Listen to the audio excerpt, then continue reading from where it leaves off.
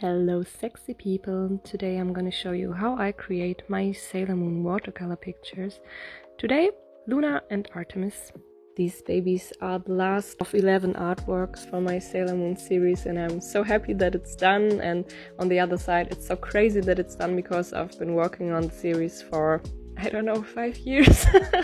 It actually all started with a Sailor Moon painting that I did for myself, and the community liked it so much that I made all of the Sailor Senshi and sold the originals to my customers, and the prints are all up in my Etsy shop, so you can get every single one of them or the whole bundle. Also, I redid my Sailor Moon painting because she really needed a glow up to fit the other paintings. I added gold leaf to all of my originals. Also, when you buy it in my shop, you can buy it without or with gold leaf. I embellish everything by hand. It's a lot of work, but it turns out so beautiful.